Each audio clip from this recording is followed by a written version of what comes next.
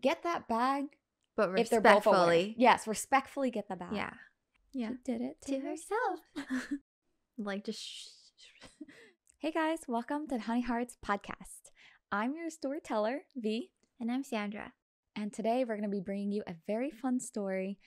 And I want to say that it's going to be completely heartwarming, but sometimes our stories do tend to have an ounce of heartbreak. So let's get into it.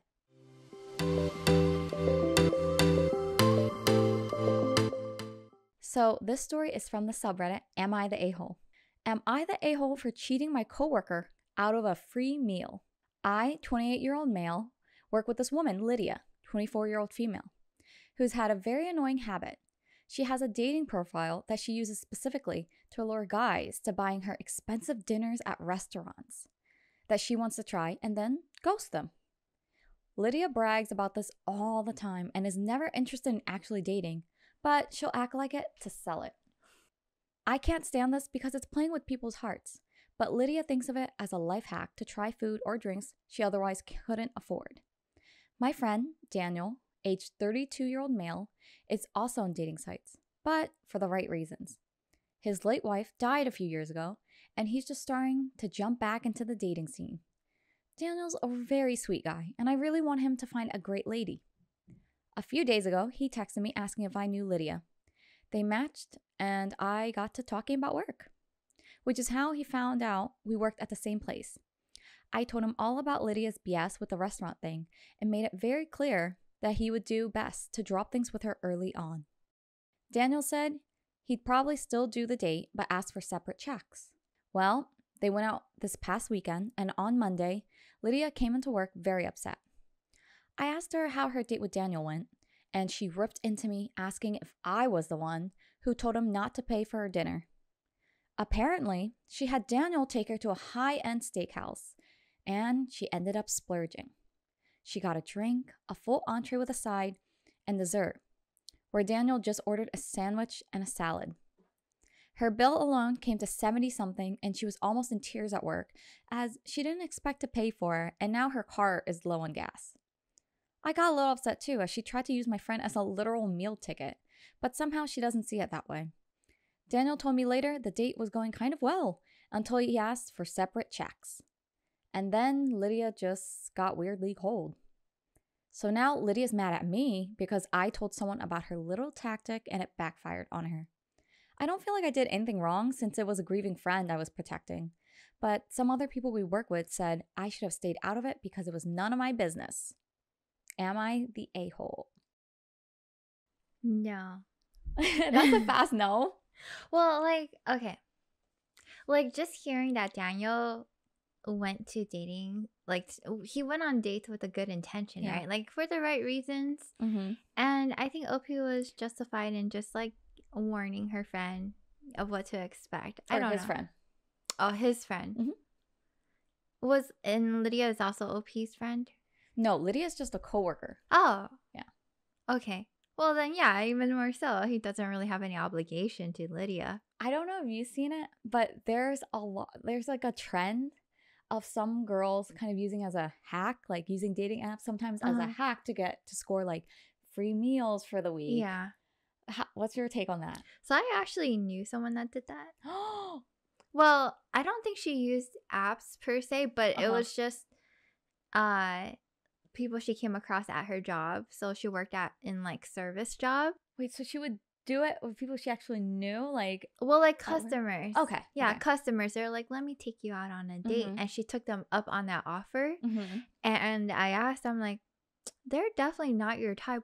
Why did you go? And she just wanted an expensive dinner. I won't say we're close, but that was the first time I heard of that happening. Quick interruption, guys. If you haven't yet, please help our channel out by hitting the subscribe button, liking the video, and hitting the bell if you're listening to us on YouTube. If you're on Spotify, make sure to follow to hear our next episodes. Thanks, guys. I have 2 takes on it. I think it's okay if the other person's aware, that they're both consenting, both parties are consenting. This is something casual. I'm okay with paying. If they're both okay with it, that's not my place to say anything. Mm-hmm. But I feel in this case, people who, I want to say that a lot of people who are on dating apps, they want a relationship. Yeah. And so to do that, solely on people on apps only, I feel that's kind of, you're playing with people's hearts. Okay, I might be a little jaded, but I think there's actually a good number of people who are not seriously on the app or on the app looking for a serious relationship. True. I see that too. But then I also don't feel like it's right to like approach a new relationship, you know, with the idea of, oh, I'm not like, I have no interest in this person at all. I just really want to get a meal. Like using them as a literal meal ticket. I'm kind of like, no, girl, no. Yeah, unless the other party knew Yeah. that was her intention and they just want to go out with someone, just like, you know, a hangout, and they agreed to pay ahead of time. I think that's fair.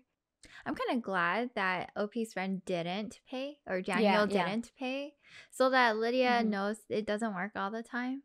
Oh, yeah. Yeah. I kind of think that Lydia got kind of karma coming back to her, because if she's at work and she's bragging all about it, you get what you give out, I guess. That's well, true. It's not even that bad. You're just paying for yourself, right? It's not like she's paying for him. It's not really a bad karma thing, actually.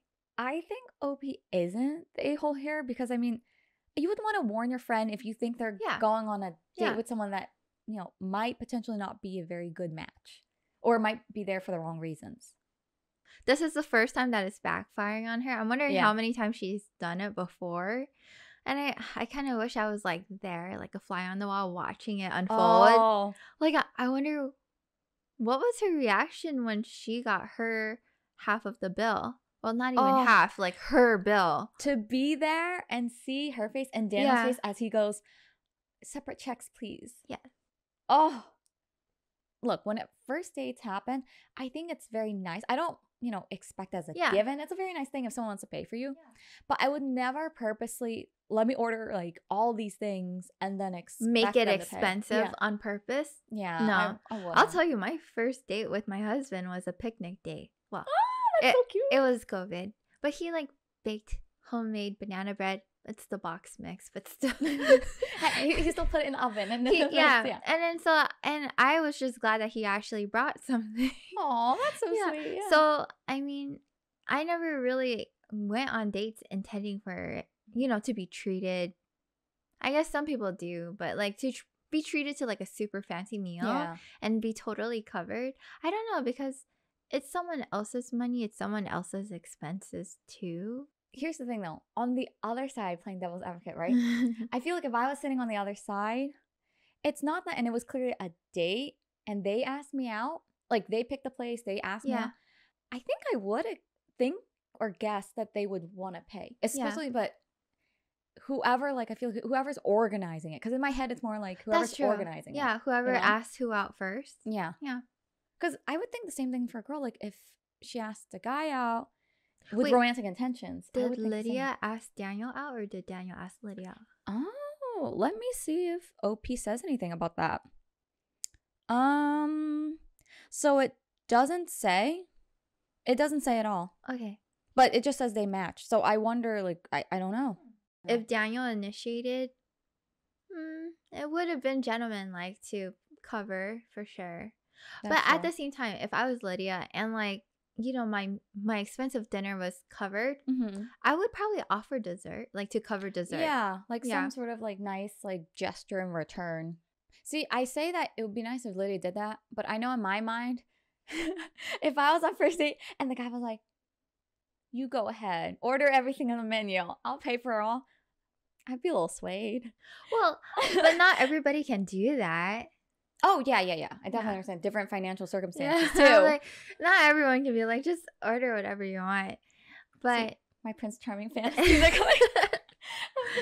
How to win your heart. Just take you to a buffet. Okay, one thing I would say is kudos to OP, because I feel like, okay, it's kind of weird sometimes to like interfere with your friends or someone you know. Because you want it to be natural.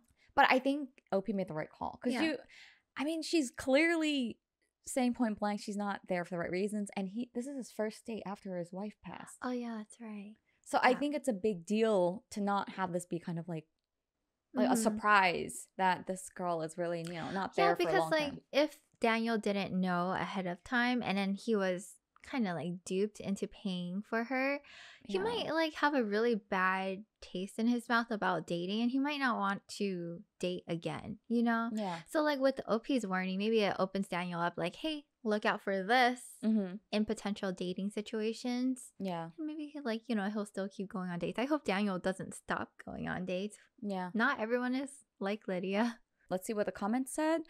Top comment. Not the a-hole. Her luck finally ran out. I question why Daniel still went ahead with a date after you clued him in. Unless it was to show her up, in which case, fair play. It's my kind of petty. I like it. It's also my kind of petty. I just wish I was like sitting in the next table over. Just like seeing what's happening. Yeah. OP actually responded to this one. OP said that Daniel did it because it's been a while since he's dated and he wants to get more comfortable with dating again after his wife died. I tried to talk him out of it altogether, but he said a first date would be good for him regardless. Okay. Oh, So kind of like a icebreaker. Yeah. Yeah.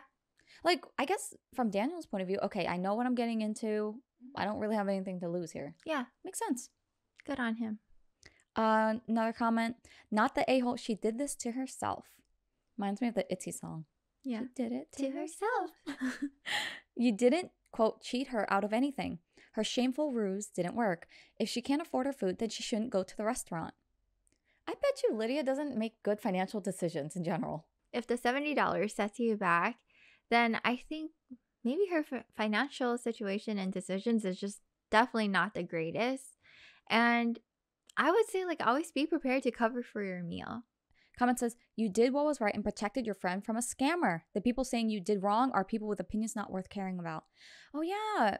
Now I remember, it's because OP wrote this post because he was saying his coworkers found out about what he did, how he warned Daniel, and now they're saying that he should have, not been nosy, kept his nose out of it. Yeah. No, I think OP should have said something. I would say, petty me would say, those coworkers need to keep their noses out of it. Oh, because you're right. OP is protecting Daniel's financial. He's protecting Daniel's like wallet, really, and his heart. Yeah, like to protect him from being taken advantage of unknowingly. Like if he knows about it, that's one thing. If he doesn't, that's another. Yeah. And honestly, it doesn't have anything to do with those coworkers. Why are they sticking their nose in it?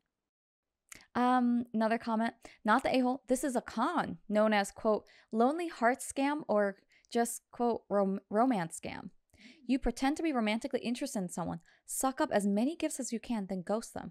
They often target widows or widowers because they're emotionally vulnerable. Oh no. Lydia will deny it up and down because she doesn't see herself that way, but she's literally a con artist taking advantage of people.